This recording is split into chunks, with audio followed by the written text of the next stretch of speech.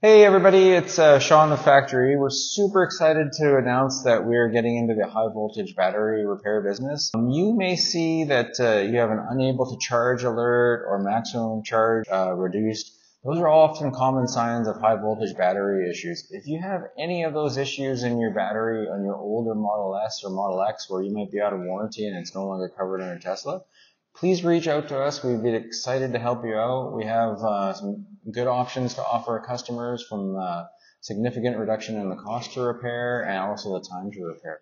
We can handle most things, such as contactor replacements or upgrades if you have the original contactors, battery pack replacements. We have all the HV battery tables and jigs for that.